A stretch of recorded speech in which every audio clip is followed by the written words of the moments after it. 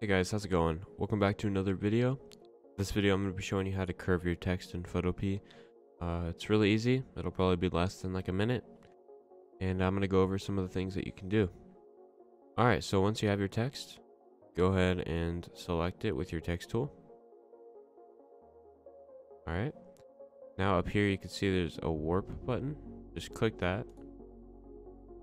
And you can see all the options are grayed out, but that's because you have to go up to the style.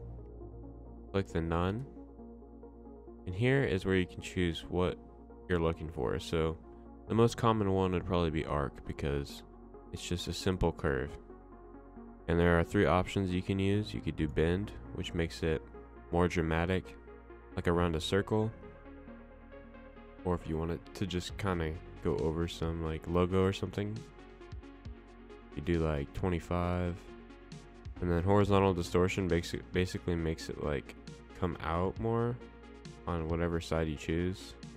Like it gets small to big, but I'm not a fan of that one. And same with vertical distortion.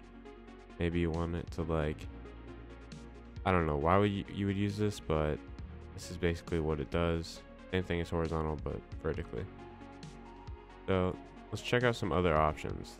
There is arc lower, which basically makes it come out more around here. Same with the upper, but up. Most of these basically do the same thing that you can do if you just mess with these settings down here. But there's some cool ones, like flag is pretty cool. Fisheye. What in the world? Pretty cool actually.